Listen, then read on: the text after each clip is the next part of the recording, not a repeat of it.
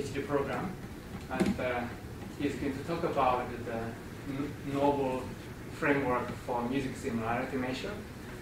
He is a third-year PhD student. Previously, he has worked with multimodal music transcription and music analysis. Now he extended his research focus to this multimodal music information retrieval. So without too much time taking from your time slots, you can go ahead. Yeah, thank you for the introduction. Thank you very much for coming to my talk. I'm Zhang Bingjun. My topic today is about composite map framework for music similarity measure. So because we have a relatively small group, if you have any question, feel free to stop me. Just shoot your question. The outline is I'll give a brief introduction about music similarity measure, and then we'll talk about the framework we proposed actually in this paper. This talk is about the paper accepted in this year's SIGIR'09 conference. And later we talk about evaluation followed by the conclusion. First, let's talk about the introduction. So about music similarity measure, first we need to get a sense of what music is and what's its digital form. So basically, here is a piece of music. So we all can listen to this music. Whatever you feel, whatever you perceive, this is music. Anyone knows this song? Yes, from Beatles. Yeah, from Beatles. In its digital form in real life, like nowadays, it's like a complicated picture. This is a track page from Last.fm. So for this music, we have its title. It's from Beatles. The title is Let It Be. And we have some description about the song. And we have some text. And we have its audio. We also have its video. So by look at the music and its digital form, and we have some rough conclusion that music item is really a multifaceted object. So whenever we talk about music, it has its own aspects, many aspects to talk about. And also its digital form is a multimedia document. It has its own modalities such as text, audio, video, and image. Right? If you chop out one frame of the video, it's image. And similarity measure about music item or music in general is really about a metric in mathematical terms to structure the whole space of a music database. Once we have a metric, we know their distance between each other. We can further derive from either topology or clusters or hierarchies based on that. What's music similarity used for in information retrieval field? First, in search, once we have a music similarity, we can find its nearest music items to a music query. Here, we can simplify a query as a part of a music document. Either it's a keyword or audio example in search, by example case. In music recommendation, we can list the nearest music items to the one a user is listening to. So to recommend more similar music to the user.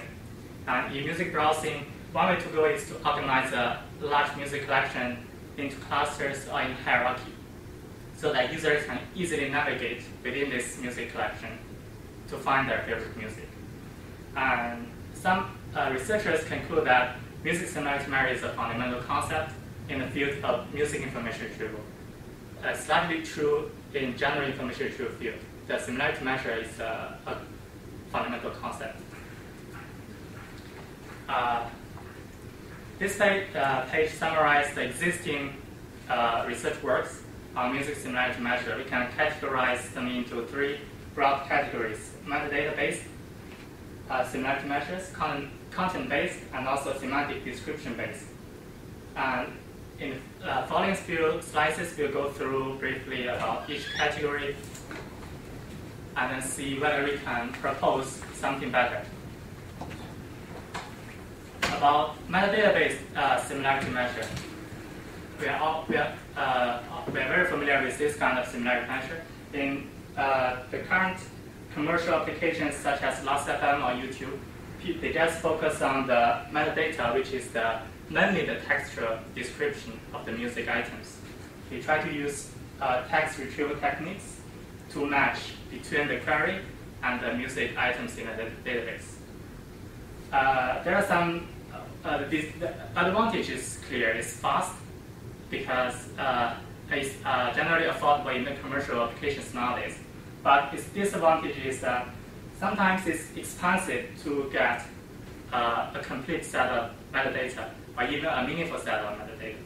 And also, sometimes it's difficult to describe music semantics in human languages. For example, if I ask you to describe the melody of the music we have just listened, so how can you describe it? It's very difficult to describe in terms of human language. This is the first category. The second category about music similarity methods is based on content. Content here, we mainly talk about audio content. Some researchers, they focus on a single aspect of the content. For example, they focus on melody.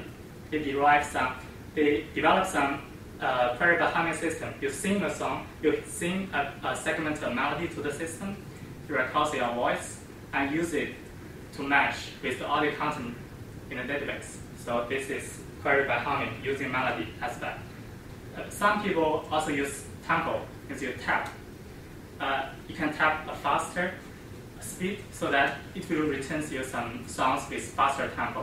You can also tap slowly to find some songs with slow tempo. And also, other researchers, they don't care the specific aspects. They just derive some features to describe the whole content of the audio. And the intention is that the feature will capture the music sense in the whole, and then use this feature to match between the query audio and the audios in the database. So the advantage of this is that they don't rely on any explicit form of metadata. So as long as there is a song, they can do some retrieval. But the disadvantage is that it's not adaptive to the changing information need of users, which means no matter you use a specific aspect or use music as a whole, the user cannot easily customize using which aspect to search for their favorite music. So that's not adaptive enough yet. And another difficulty is that because audio feature is usually high dimensional in nature, so it's not very efficient to index or retrieve or query those feature sets. So this is the base people know as a high dimensional indexing right? The indexing in high dimensional space. The third category about music similarity measure is based on semantic description. Semantic description here, we mean people try to define a music vocabulary to describe the music meanings in whatever sense. For example, in Last FM, we have a set of tags here. All those tags are like rock or violin. All those words are used to describe a music content. So people tend to predefine a music vocabulary and then use a multi-class classification technique to classify certain music into a multinomial distribution, which means define the probability of a certain music associated with a certain tag. So that's clear. So if you have a music, they will tell you, okay, there is a 90% probability the music is associated with the tag rock.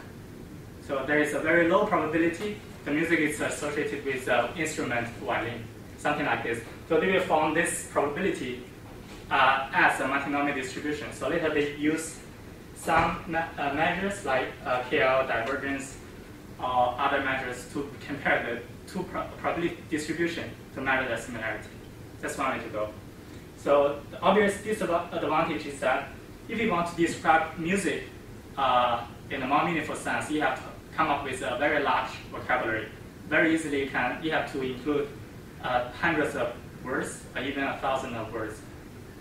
So in that case, the dimension of this distribution will be nearly 1,000. So you use that to compare two music items in a large database. That's very